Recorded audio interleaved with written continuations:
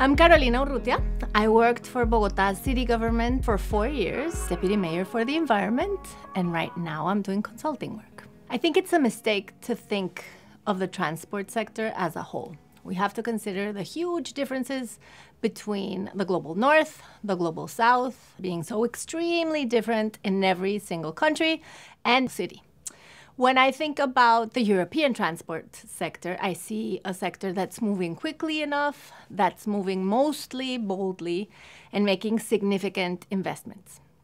When I look at the global south, I see a lot of differences. So when we think about how quickly the sector or transport is moving in general, I think we have to do a lot of zooming in and double clicking to realize how those who are quicker to change and to transition can actually help in places where we have more vulnerable economies, bigger problems with air quality, and figure out how we can help each other and make sure that the change at the global stage is happening at the rate that it has to. A lot of the brave and bold decisions that have to happen at this point have to do with climate justice and climate equity.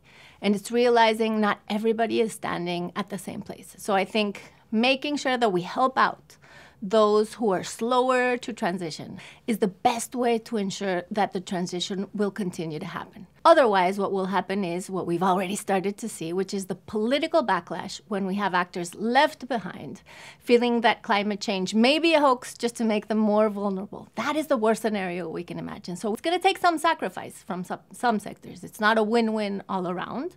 But I think if we transfer those costs in an equitable manner, it's going to be easier for this to take the pace that it needs. I think the risk is high, and we have to make sure that we address it by building the right narratives. We have to have really good stories to tell.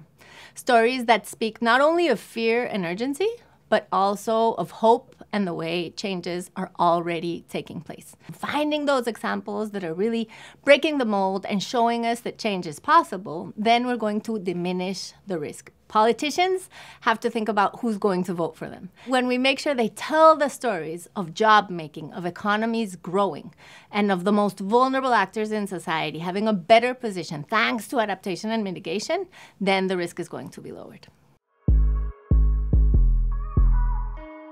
I think focusing on net zero means only one thing.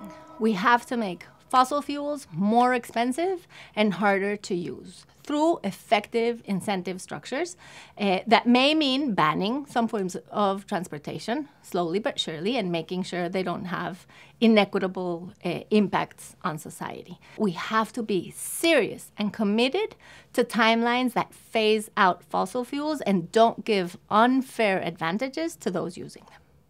It's easy sometimes to think, when we're with like-minded individuals, that change is easy. But the truth is that it's hard, and that challenges are there every day.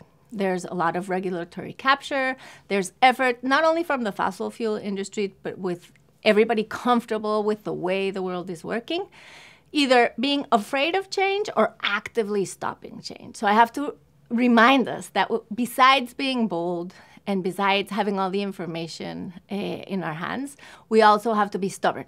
We have to be stubbornly optimistic, knowing that these things can happen. But we also have to be just really stubborn in terms of knowing what we have to do and getting it done. There's going to be a political cost.